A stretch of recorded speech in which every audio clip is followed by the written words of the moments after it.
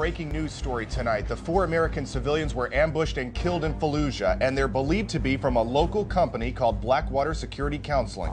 The 4 men who worked for Blackwater, who were in the town of Fallujah, were paid $600 a day. Blackwater was providing security for a food convoy run by a company in Kuwait called Regency Hotel. So Regency Hotel in Kuwait took a cut for overhead, administration, and profit. They then were subcontracted to a company in Germany called ESS. And ESS charged its own overhead, profit, and administration. And they were subcontracted to a company in Houston, Texas by the name of Halliburton. The theory is that if you bring in a private company, you can save money because they are trying to maximize their profit.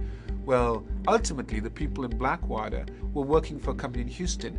The price, at the very least, was 7 to 10 times more than we would have spent had we used special forces to guard that food convoy. We are not saving money, period.